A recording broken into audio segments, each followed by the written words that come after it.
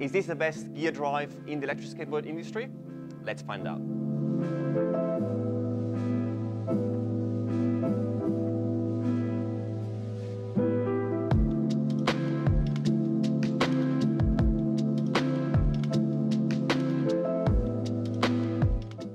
First, we need to understand the difference between the three gear drive that are mostly used in this industry. The first one is the Spur gear drive, or also called straight cut. The second one is the Helical, or helix. And the third one is the Herringbone, also called double helical. The benefit of the Spur gear is that it's easy to design, easy to manufacture, and it has a really good efficiency. The cons of the Spur gear are it's not as smooth as the other gears, and it tends to be loud at high speed. The benefit of the Helical is that it's smoother and quieter, thanks to the angle teeth that works more gradually. And also, it lasts longer because it has more teeth in contact the whole time. The cons are it has an axle load, which needs a truss bearing. Because of this, also generate more heat, and also it's less efficient because of that. The benefit of the Herringbone gears is as smooth and quiet like the Helical, thanks to the teeth angles. They last longer like the Helical, again, because they have more teeth in contact at all time, but also have the benefit of the Spur with having no axle load, which means more efficiency. The cons are it's very hard to design, and it's also very hard to produce. And this is the only reason why this gearbox, even though it is probably the best gearbox you can get, it's not widely used because of the high manufacturing cost. What are the main applications for these three gear drive? The Spur gear is used usually in racing engines or high-performance small engines like motorcycle.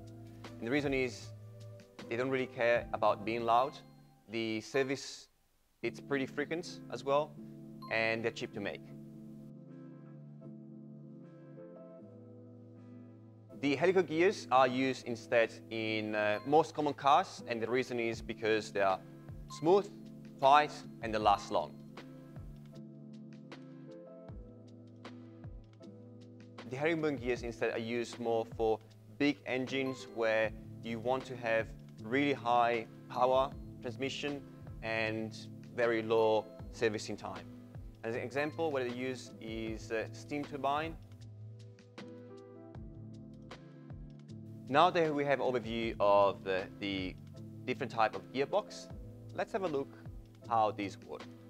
Once the gearbox is on the table, you can start opening the gearbox, removing 4 screws. So let's do that, and let's see what's inside.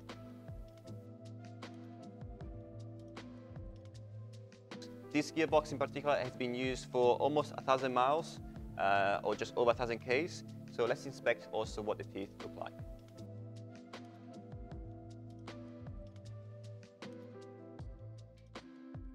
So what you want to do when you inspect the gear drive, you want to make sure that the teeth in the big pulley are still all intact, they're all there, and they're not deformed. And in this case, they still look beautiful. Let's recap the 3 gears that we just talked about here on the whiteboard.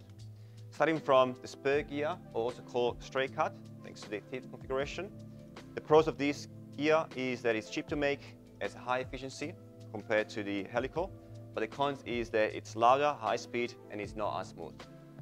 The second one is the Helical, again, thanks to the teeth configuration. The pros is that it's smooth and quiet, it lasts longer compared to the Spur, but the cons is more expensive, it has an axle load, and has lower efficiency.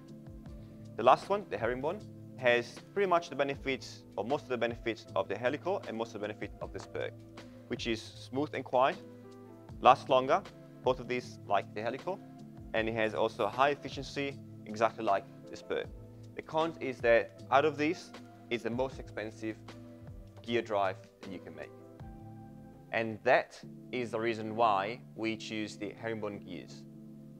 We want to use the best, and we think our customers should have the best. We're going to make another video more in details about this gearbox and how to service it.